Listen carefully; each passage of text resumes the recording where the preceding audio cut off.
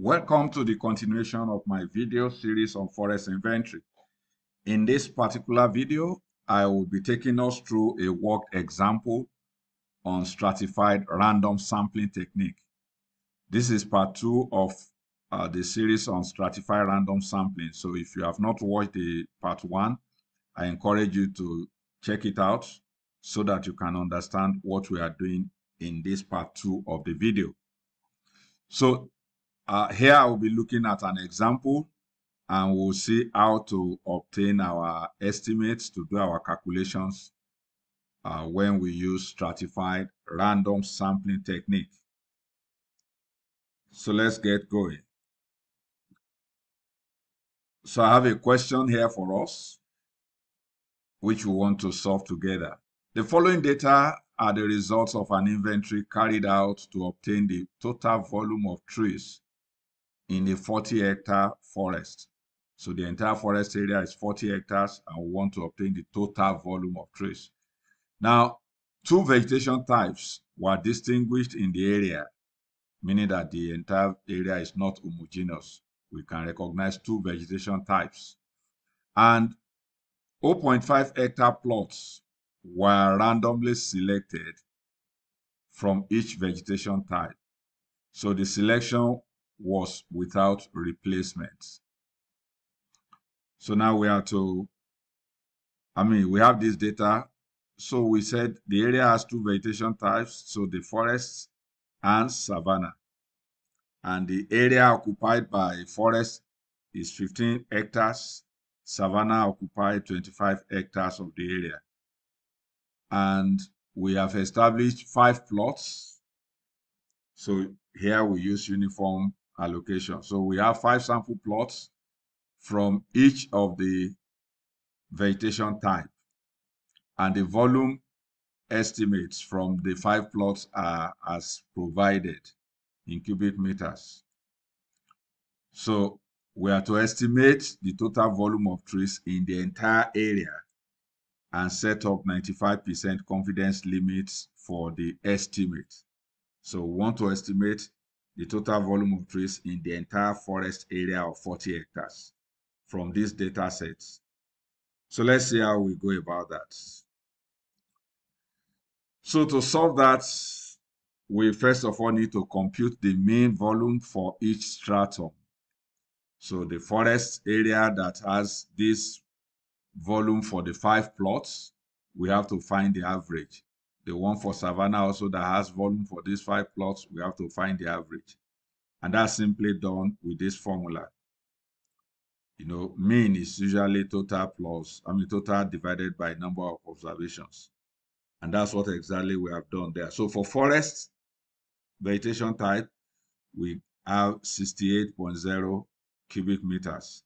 And for the savanna vegetation type, we have 39.8 cubic meters. So that's simple and straightforward. Now, the next we are to do is to compute the mean of the stratified sample. You know, each of these means we computed here was done for each stratum separately. Now we want to find the general mean, that's combining them together. That's what we are doing here. So to get the mean for the stratified sample, we use this formula here, where NH is the total number of sampling units in a particular stratum, and Y bar H is by YH is the mean for the stratum, for that particular stratum, and N is the total number of sampling units in the entire forest area, that's in all the strata. So the total number of sampling units in each stratum which is the NH, can be obtained as area of the stratum divided by size of each plot. And for the vegetation stratum, we have 30 plots. Then savanna vegetation, we have 50 plots. And the 2 gives us a total of 80 plots, which is our capital N in the formula there. It will be 80. So you can see how we obtain the 30 here for forest and 50 for savanna. Next is we now implement this formula. So NH, so this is for forest. You know, the mean we obtained for the forest was 68.0. And then for savanna, we had 50 as the size. And this 39.8 as the mean.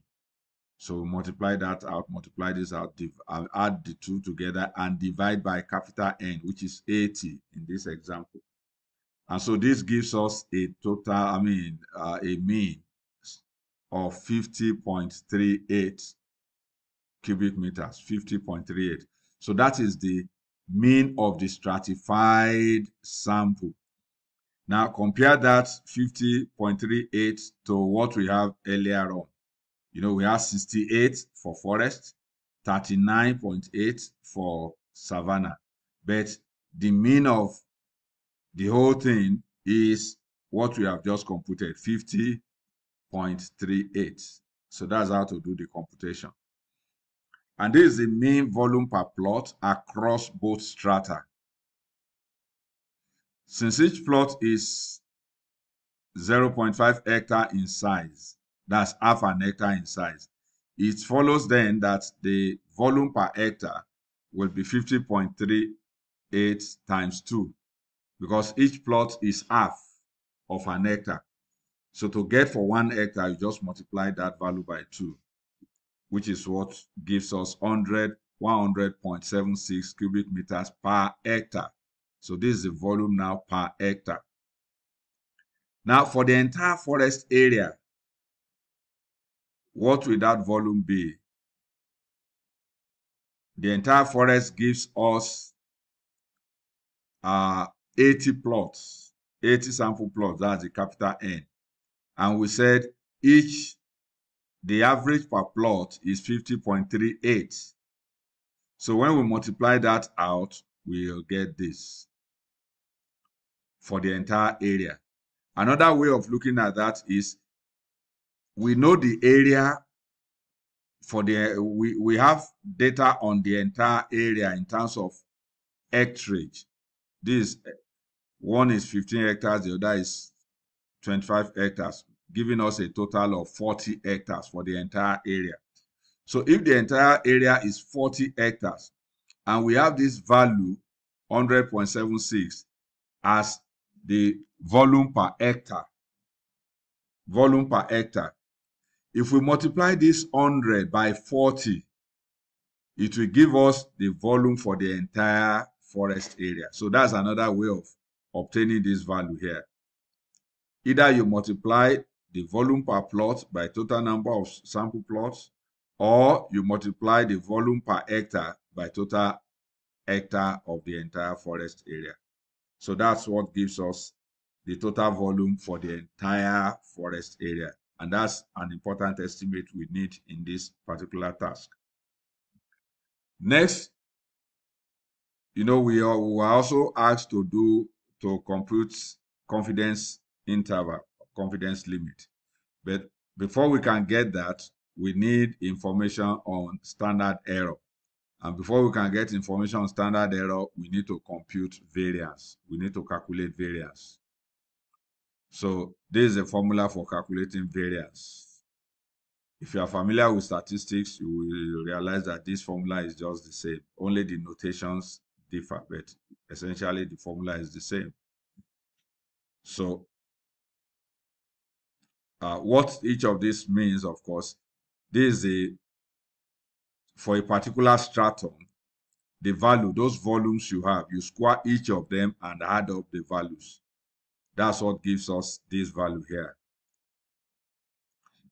which is, you come back here, 81 squared plus 85 squared plus 76 squared plus 52 squared plus 46 squared. That's what we did here. So that's what we did here to give us this value. But if we add up all the values together without squaring, add them up first and now squared the total. That's what gives us, that's what we are doing here. This 340 is the addition of all the volume for forest. Then we need to square it and divide by n. Small letter n is 5 in this case. So when we evaluate this way, we will get the variance for forest as 315.5 cubic meters and that of savanna as 125.7 cubic meters. These are the variances. Okay, let's move on. Now, the standard error of the mean of a stratified random sample is given by this formula. So this is the formula for the standard error of the mean of the stratified sample. So 1, then capital N, you remember our N. All these are things we have used in previous calculations. So you just bring in the values here. Now, this component here, 1 minus NH over capital NH, this component in brackets is called the finite population correction factor, this component. If sampling is with replacement, or the sampling fraction within a particular stratum is small, if it's with replacement or the sampling fraction is very, very small, the finite population correction factor, that is this component in bracket that I refer to, can be omitted. But then, of course, in our own question, we are told that sampling was done without replacement. See, the selection was without replacement, So if it is without replacement, then that means we must include this component, and that's why that component is included in the formula. So we expand the formula out this way, as you can see. If you go back to previous calculations, you will see the source of each of these values here. So just put them as appropriate and find the square root of everything. And that gives us 4.03 cubic meters. 4.03 cubic meters. So this is the standard error of the stratified random sample. So to estimate the standard error per hectare, of course, we know that our sample plot is half of an hectare. And that standard error we got here is per sample, that's per plot. That's what this value is. So to get per hectare, we just multiply it by 2, and that will give us 8.06 cubic meters. So this is the standard error for volume per hectare.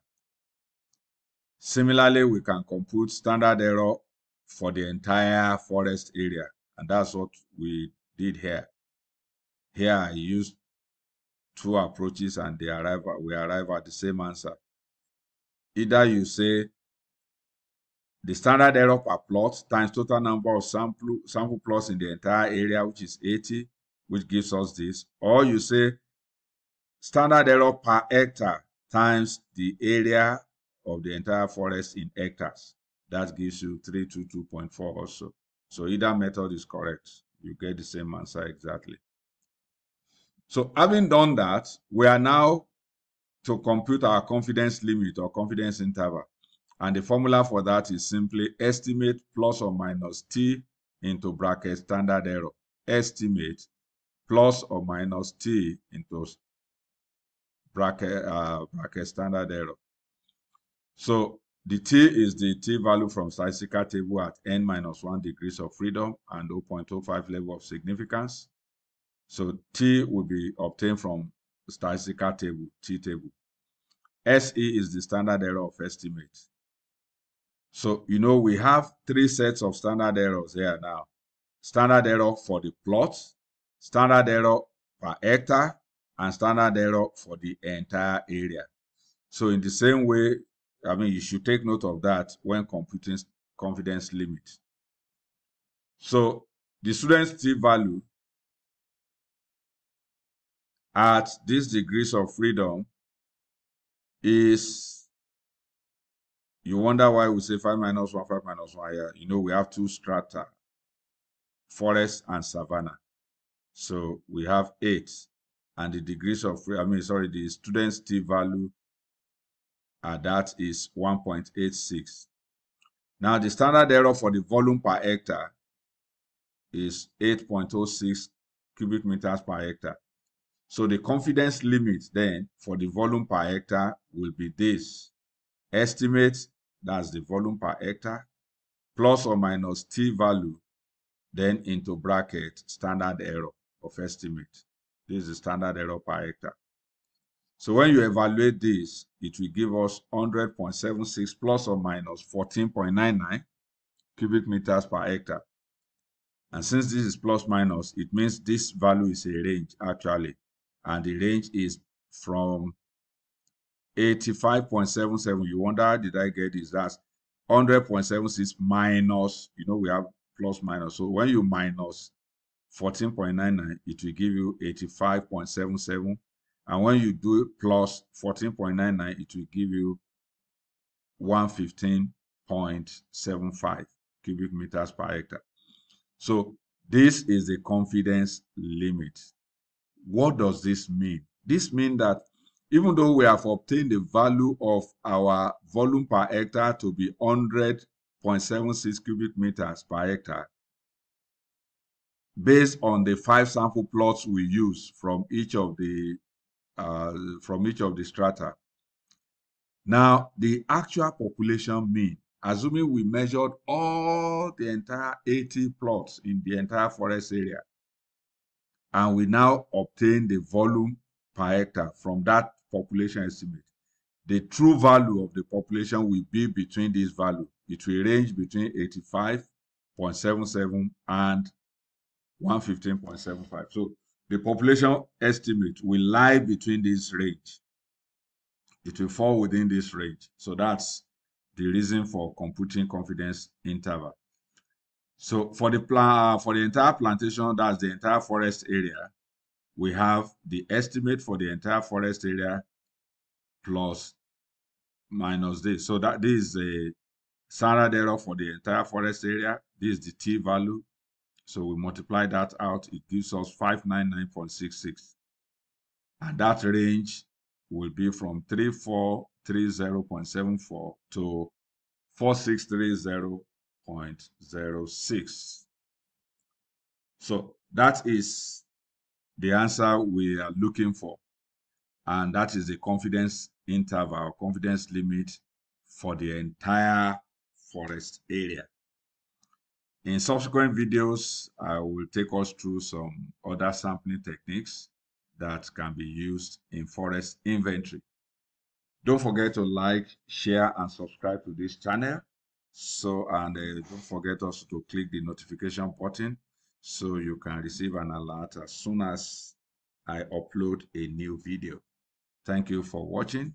Have a nice day.